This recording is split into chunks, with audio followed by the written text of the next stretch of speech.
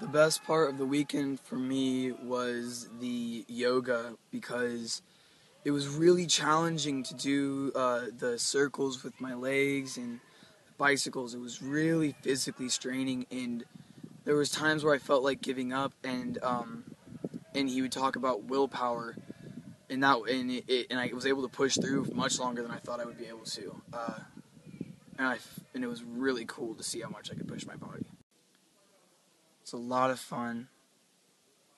Good, clean, dirty fun.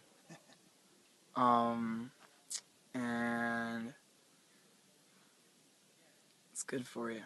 It's good. It's work that's good for you. It's good all around. It makes you feel good about yourself. Makes you feel strong.